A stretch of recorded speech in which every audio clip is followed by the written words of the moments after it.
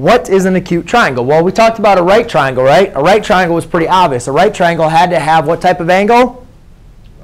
Right. And an acute triangle, what do you think has to also obtain? Acute angle, right? But the problem is a right triangle, that has an acute angle, right? And even a obtuse is going to have an acute. So an acute triangle, we're talking about acute triangle, that means every single angle is going to be acute. Every single angle is going to be less than 90 degrees. All right? So that's an acute triangle. Now, how do we determine if a triangle is going to be acute or not? Well, we're going to go back to our Pythagorean theorem, but now we're going to use a Pythagorean inequality.